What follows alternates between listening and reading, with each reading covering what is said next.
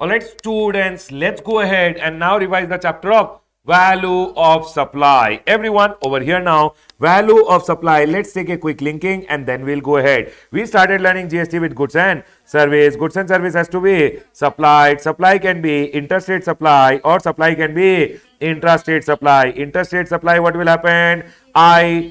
GST will be levied. Intrastate supply, GST will be levied. Once GST is levied, GST has to be collected and paid by a taxable person. How will he go ahead and collect and pay? He will have to go ahead and calculate GST is equal to value of supply into rate of tax. Right, everyone? Now, value of supply you have to determine as per section number 15. Everyone over here, GST is calculated as value of supply into rate of tax. Is the value ascertainable? Yes, sir. If the value is ascertainable, always remember value of supply will always be the transaction value. Sir, what do you mean by transaction value? Transaction value means the price paid or payable when the parties are unrelated. Can you tell me when are the parties related? Scope plus family plus sole agent. Yes, everyone. Scope plus family plus sole agent. I hope you guys remember. Shares greater than equal to 25% in both of them. Control. Officer or directors of each other's business. Partner. E for employer, employee plus family plus sole agent are always related person. Always remember transaction value will be taken. What is the transaction value? Transaction value means the price paid or payable when the parties are unrelated and the price is the sole consideration. Then they went ahead and told section number 15.2 what are the things which are to be included in the value. Value of supply may the things to be included. I went ahead and told you always remember TOPIICS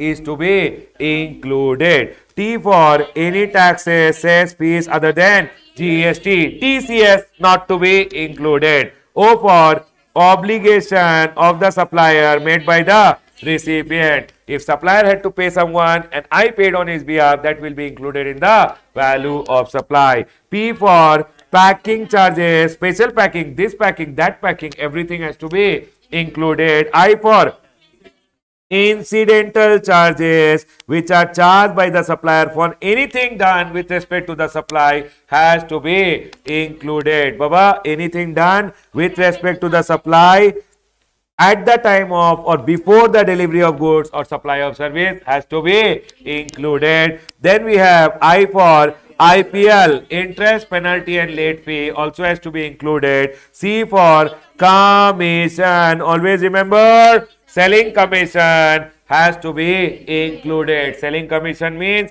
seller ka agent ko whatever commission is paid by the buyer, that is to be included. S is subsidy. Always remember one thing, subsidy given by the government never include, but subsidy given by other than government, always remember if it is linked to price, directly linked to price, only then to be included, otherwise do not include. Right, everyone? Things to be included are topics, taxes, obligation of the supplier made by recipient, packing charges, incidental charges, interest, penalty, late fee, commission and subsidies. Right, everyone? Next, over here is section number 15.3 which goes ahead and says discount is to be excluded if it is given at the time or before, then always go ahead and exclude it. Whether the name is cash discount or trade discount, whatever name, it has to be excluded. But discount if it is given after the supply, that is year end or periodic discount, then always remember Ali condition has to be satisfied, only then it will be excluded. What is the Ali condition, everyone?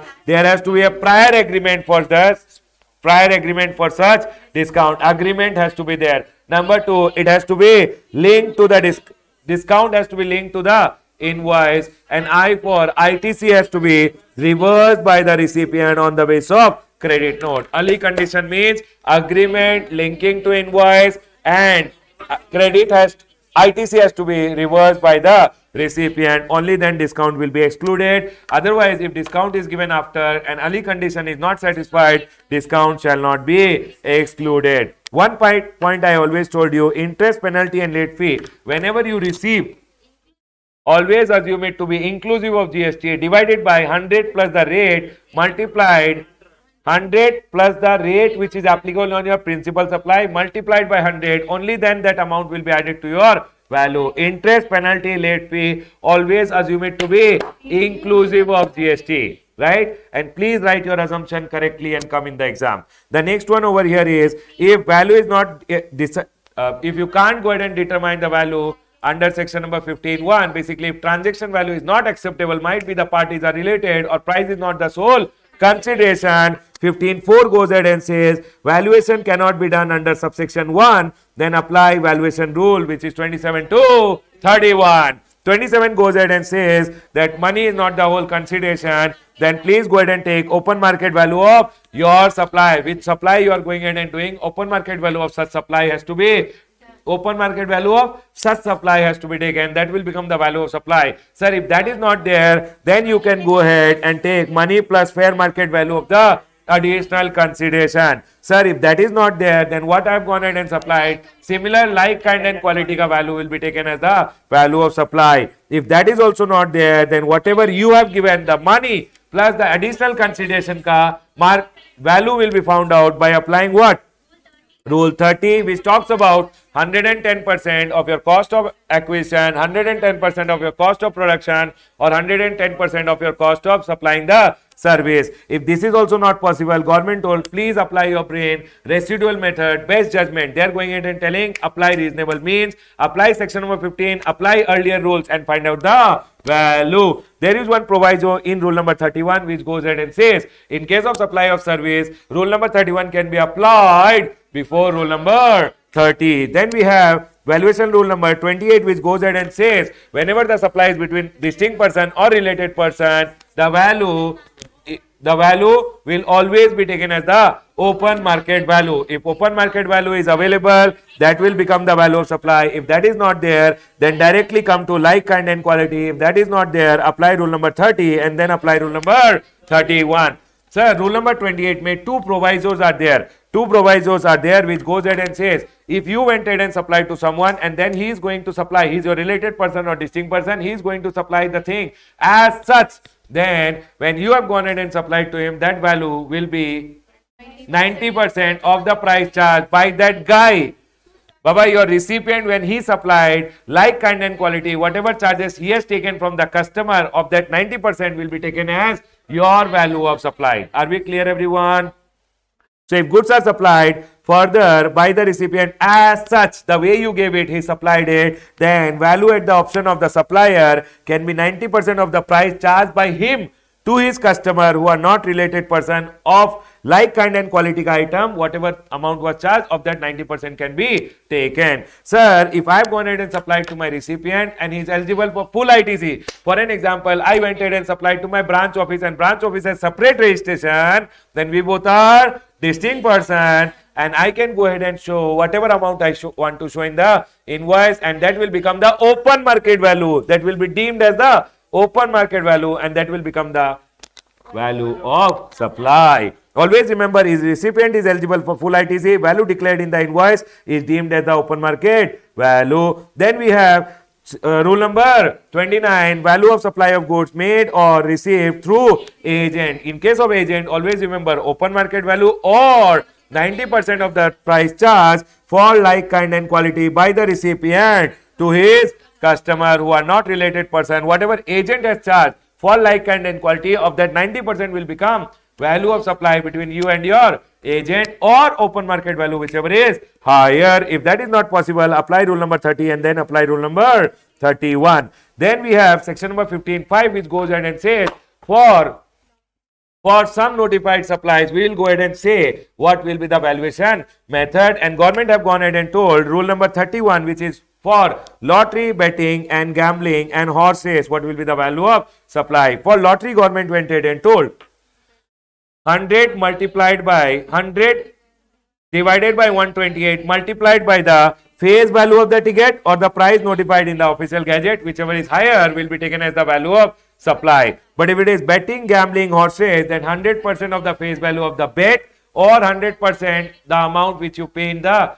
totalizer machine will be taken as the value of supply of the betting ka supply or lottery or horse race. Right, everyone? Now, Then we have rule number 32. Rule number 32 goes ahead and says, rule number 31 goes ahead and says, these are optional valuation method with respect to certain supply. Then we have rule number 32, sub rule 2, which goes ahead and talks about purchase or sale of foreign currency. So if there is a money changer who is going ahead and buying and selling foreign currency, what will be the value of supply? There is option number 1, which is first method, where they have gone ahead and told, is the currency involved INR? Yes sir, our currency involved INR is there. Is the RBI reference rate available? Yes sir, it is there. Then whatever is your selling rate minus RBI reference rate, or RBI reference rate minus your buying rate multiplied by the currency exchange will become your value of supply. If RBI reference rate is not available, whatever INR you receive or INR you paid, that will become your value of supply. Sir, if the currency involved is not INR, for an example, I received dollar and I went ahead and gave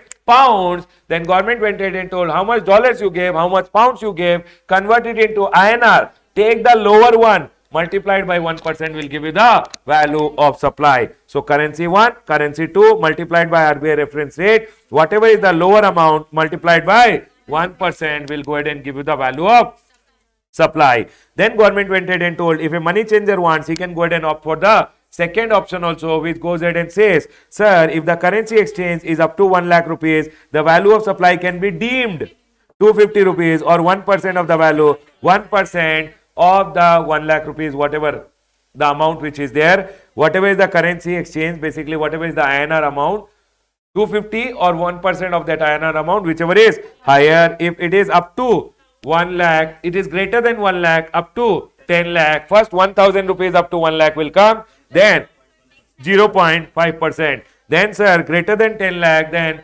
5500, which is 1000 plus 4500 plus 0.1%. But always remember, the value of supply under the second method cannot exceed 60,000 rupees. Then we have rule number 32 sub rule 3, which goes ahead and talks about a air travel agent. An air travel agent can go ahead and pay, can go ahead and show his value of supply as how much, sir? Value of supply can be, in case of domestic booking, he can show 5% of the basic fare. International booking, he can go ahead and show 10% of the basic fare. What do you mean by basic fare? Basic fare means the amount on which the airline company goes ahead and pays you commission. Done, everyone? Then we have rule number 32 sub rule 4, which goes ahead and talks about a company who is engaged. Basically, if a person is engaged in life insurance business, he can opt for this option, which goes ahead and says, sir, if he is going ahead and selling only risk policy, entire premium will become the value of supply. But if it's a saving policy where life plus investment both are covered, whatever is the gross premium minus the amount which is invested will become your value of supply. For an example, I charge 10,000, out of 10,000 premium, 4,000 is being invested, then the value of my insurance policy, life insurance cover which I have given, it will be only 6,000. That will be my value of supply. Then we have single annuity policy. 10% of the premium will become your value of supply. If any other case it is there, then always go ahead and take 25% of the premium in the first year as your value of supply, 12.5% as value of supply in case of subsequent premium or renewal premiums. Right, everyone? Yes, sir, we got it. Then they have gone ahead and told, if there is a person who is engaged in buying and selling of second-hand goods, might be after minor repair, he is going ahead and selling them. You have to go ahead and remember, is the ITC taken? If the ITC is taken, then the value of supply will be transaction value. But if the ITC is not taken, then margin, basically your selling price minus your purchase price, will be your value of supply. If the margin is negative, then it is to be ignored. For an example, bank went ahead and sold, or if any person is going ahead and repossessing the goods and selling it, selling price will be there, but what will be the purchase price? The purchase price of the original buyer has to be taken minus 5% per quarter or part thereof. The amount which will come, that will become the purchase price of the bank. Is it clear, everyone? So if a person is going ahead and selling second-hand goods which is repossessed, selling price will be there, whatever you sell it, minus the purchase price. Purchase price will be what? The purchase price of the original buyer minus 5% per quarter or part thereof will be taken as the purchase price. Can I go ahead, everyone? Yes, sir. Then we have, see, repossessed goods, the purchase price will be purchase price of the defaulting borrower, who is basically the unregistered person, minus 5% per quarter or part thereof from the date of purchase till the date of disposal, that is till the date of selling by the bank. We have rule number 32 sub rule 6, which goes ahead and talks about value of token, voucher, coupon or a stamp. You have to remember, in case of token, voucher, coupon or stamp, the value of supply is the amount of goods or services, basically the value of goods and services which you are able to redeem by using that voucher. So if I went ahead and gave you a voucher, what is the value of supply? The value of supply will be the amount of goods or services you are able to redeem against that voucher. Then we have over here rule number 32 sub rule 7, which goes ahead and says, if there is a supply of service which is happening between distinct person, if it is notified, then the value of supply will be nil if the ITC is available. Are we clear till here, everyone? Yes, sir. Then the next one over here is rule number 33. Government goes ahead and says, Ramesh, if your heart is pure and you have gone ahead and collected anything as a pure agent, then the amount which you have collected as pure agent will not be included in your value of supply. You don't have to go ahead and charge any GST. Sir, rule number 33 talks about deduction of expenditure incurred by pure agent. If there is an expenditure or cost incurred by a supplier as pure agent, it will always be excluded from the value of supply. Then we have condition over here is supplier should act as a pure agent. Payment should be separately indicated in the invoice. Supplies procured from the third party are in addition to the services supplied on his own account. For an example, I am a person, I went ahead and told you I will do your company incorporation. You went ahead and I went ahead and told I'll charge you 25,000 rupees, but all the out-of-pocket expenses might be the ROC fees, you will only have to bear. You went ahead and told me, sir, I am authorizing you, you make the payment of the ROC fees, later I will go ahead and give it to you. That amount which I collect from you will not be included in my value of supply because that was not my job to go ahead and make the payment of the ROC fees. It was your job, but I went ahead and collected the actuals and I made the payment, or I made the payment, later I collected the actuals from you. Done, everyone? Let's go ahead. The next one over here is circular with respect to PSF and UDF. PSF, passenger service fees and user development fees, which are levied by whom? Airport authorities. Everyone over here, I went ahead and told you about PSF and UDF. What did I go ahead and tell you about PSF and UDF? I went ahead and told you, first of all, there is airline operators who are there and there is airport operators who are there. Airport operators are people who are going ahead and managing the airport. So if there is a person who is going ahead and flying through an aeroplane, what will happen is they will go to the airport, and airport they will go ahead and take various services. Now for the services, these airport operators will go ahead and charge you passenger service fees and user development fees, but that will be charged through the airline company. So airline company, when they are selling you the ticket, they will go ahead and charge you for the ticket, plus they will go ahead and charge you GST, plus they will charge you user development fees or passenger service fees, and they will go ahead and charge you the GST amount on the passenger service fees or user development fees. Now when you go ahead and make a payment of the amount to the airline operator, they will go ahead and give the amount to the airport operator. Now these airline operators who are there, they are just acting as pure agent, and that will not be included in their value of supply. Their value of supply is only the supply of the ticket which they have gone ahead and done. Now what will happen? The airport operators who has gone ahead and received this PSF in UDF will be required to pay GST to the government. Now this airline operator will also go ahead and raise an invoice to the airport operator saying that, sir, we are acting as pure agent, so we want some commission. When they go ahead and give an invoice, they will go ahead and charge the GST to the airport operator, which airport operator will be able to take the ITC. Also, I went ahead and told you this customer, if he wants to take the input tax credit on the basis of the airline cut ticket, where they have gone ahead and mentioned the amount of GST on the ticket, and they have also mentioned the amount on the PSF and UDF, this person who has gone ahead and bought the ticket will be able to take the ITC. I have gone ahead and told the same thing over here. Passenger service fees and user development fees are levied by airport authorities. They are levied by airport authorities, but they are levied by the airport authorities through the airline operator. So they are through the airline acting as pure agent. PSF and UDF are consideration for the services provided by airport authority and leviable to GST. Whatever amount is collected, they have to pay GST on that amount. Airline is acting as a pure agent, should separately indicate PSF and UDF and applicable GST in the invoice. When airline is going ahead and giving the invoice to the customer, in the invoice they should go ahead and show the PSF and whatever is the GST applicable on the PSF and UDF, and the customer will be able to take the input tax credit on the basis of the invoice. It is told over here that based on the invoice, the passenger or recipient may be able to avail the ITC of the GST paid on the PSF and UDF.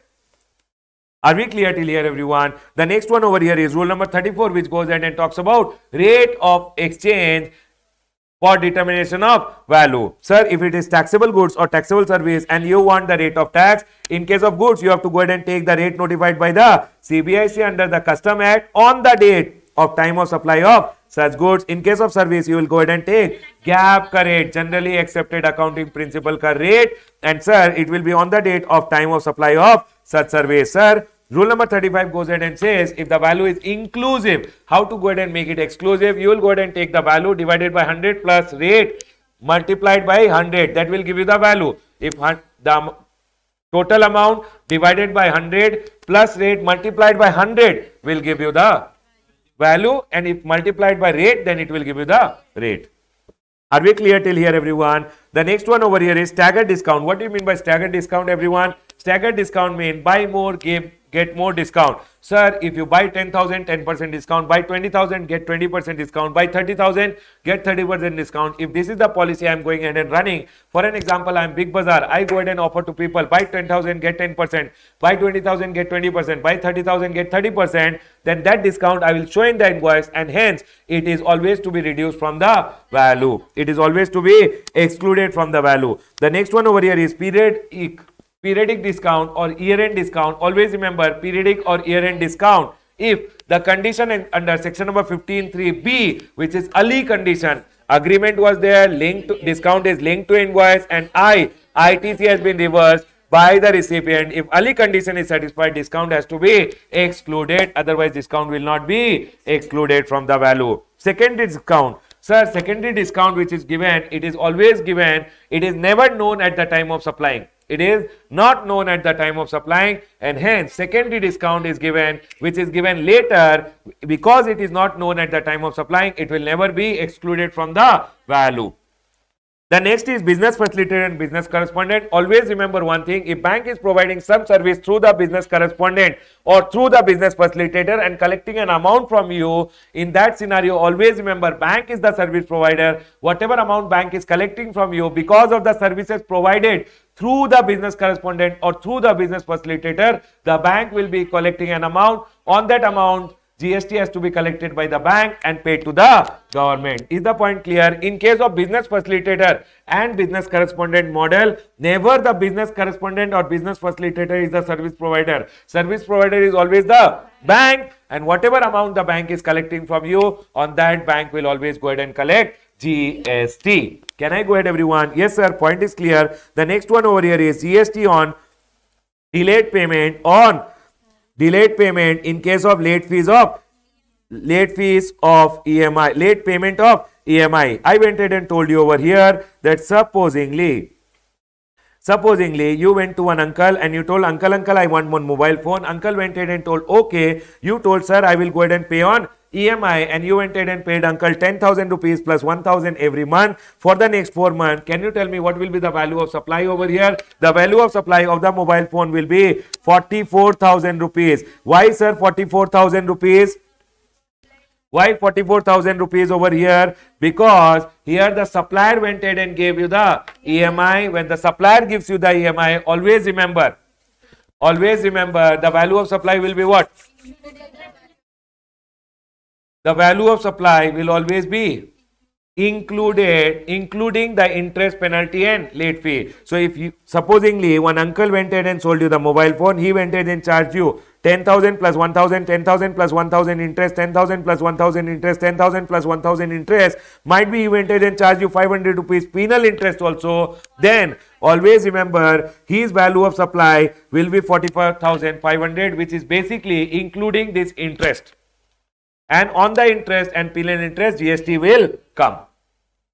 Are we clear till here, everyone? But supposingly uncle did not go ahead and give you the EMI. He went ahead and told, I will not give you the EMI, but you went ahead and took finance from somewhere. You took a loan from somewhere. Now when you are giving this loan company ko the amount back, in that scenario, the interest which is there will be exempted from GST. Uncle went ahead and gave you the mobile phone. You gave uncle 40,000. The value of supply will be only 40,000. This company gave you a loan and you went ahead and paid what? Interest. That interest will be exempted from GST. Always remember one thing, government went ahead and told if supplier gives the EMI, additional or penal interest will form part of the value under section number 15(2)(d), and on that interest also GST will come. However, if third party finance company gives the loan, that is the EMI, in that scenario interest or penal interest will be exempted under entry number 27 of your exemption chapter. Now we have valuation of works contract service, where basically construction of building intended for sale, part or whole, consideration is received before completion certificate or first occupancy, whichever is earlier. So if supposedly completion certificate is here, first occupancy is here, whichever is earlier, say before any amount is received, and I went ahead and basically sold a flat, I will have to go ahead and charge GST on the one third amount will be taken as the land ka value, and 2/3 pay only I will go ahead and charge GST. So for an example, I went ahead and sold a flat which includes land also and building also, then I will go ahead and charge what? 3 crore if I went ahead and charge. Then government went ahead and told 1/3 of the total consideration will be deemed as the value of land. So 1 crore deemed as the value of land. Then value of construction service, that is value of building, on which GST will be charged, will be only 2 crore rupees. That is, always remember one thing, whenever one flat is being sold before completion certificate or first occupancy, whichever is earlier, it's a works contract service, which is a supply of service. GST will always come on 2/3 value. For an example, one builder sold me a flat for 3 crore rupees. He will go ahead and charge me GST only on 2 crore, which is 2/3, which is the value of the building. 1/3 is assumed as the value of the land, and land pay there is no GST. I hope you guys are clear till here. We went ahead and learned section number 15(1), transaction value; 15(2), topics to be included; 15(3), discount given before or at the time, exclude; given after, early condition met, exclude, otherwise don't exclude. Section number 15(4), valuation rule 27, 28, 29, 30 and 31. Section number 15(5), government went ahead and told for some supplies will go ahead and notify the valuation method. Government went ahead and notified rule number 31A for lottery, betting and gambling. Lottery, always remember, it is inclusive of 28% of the face value or price notified in the official gazette, whichever is higher. Sir, in case of betting, gambling, horse race, it is always whatever amount you put in the bet, that is the value of the supply. Right, everyone? Rule number 32 went ahead and learned optional valuation method. Rule number 33, it is rule number 33, we went ahead and learned pure agent. Whatever amount I am charging you as pure agent will be excluded from the value. Rule number 34, we went ahead and learned CBIC rate in case of goods and gap rate in case of services. Rule number 35, we went ahead and learned, sir, if the amount is inclusive, how to make it exclusive. Amount divided by 100 plus rate multiplied by 100 will give you the value. Right, everyone? Then we went ahead and learned some circulars about discount, business facilitator. Then we learned about EMI transaction and value of works contract service. Here we are done with your chapter of value of supply. Congratulations, people.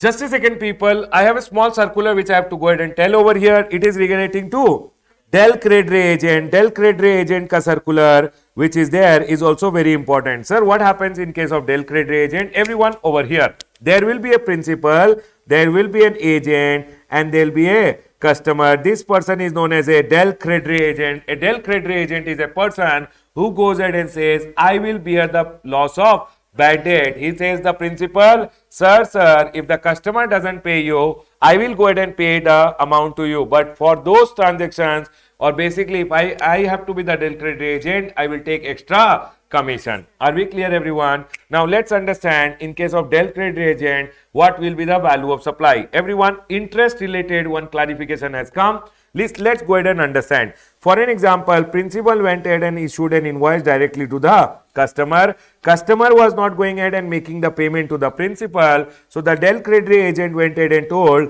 okay sir, I will go ahead and make the payment to you.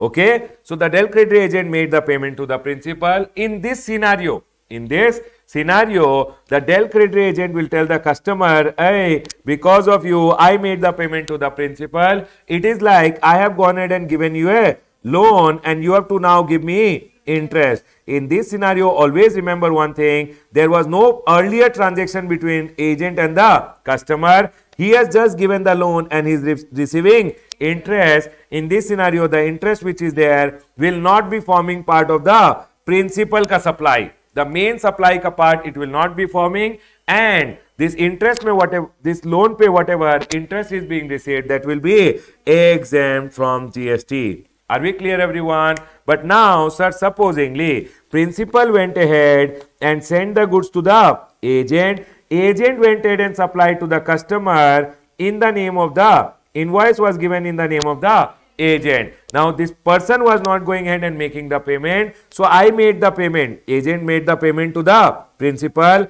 Agent will go ahead and tell the customer, hey, because of you I had to make the payment, so it is like I have gone ahead and given you a loan, so now you have to pay me this invoice ka amount also, plus you have to go ahead and pay me interest also. In this scenario, if you go ahead and see, there was originally a supply between the agent and the customer, and then the loan was given, for which basically loan was not given. Actually, the payment was done to the principal. That is like a loan which is given to you.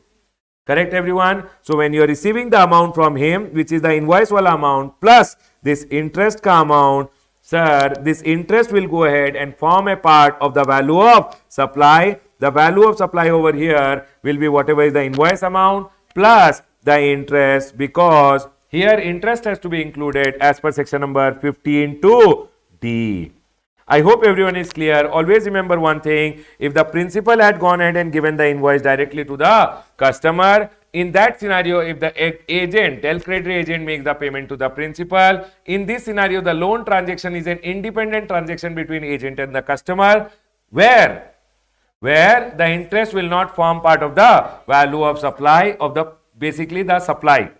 But sir, in the second case where you go ahead and see, where agent is giving the invoice in his name, and sir, and then the agent went ahead and made the payment of amount to the principal, agent will tell you that I have given you a loan to you, and you now have to give me a interest. In this scenario, already one principal supply was there, and interest will just form part of the principal supply, and it will be taxable at the rate of that original supply. Are we clear, everyone? Section number 15(2)(d) says you have to go ahead and include it in the value. Here we are done with your complete revision for the chapter of value of supply. Congratulations, people. Done.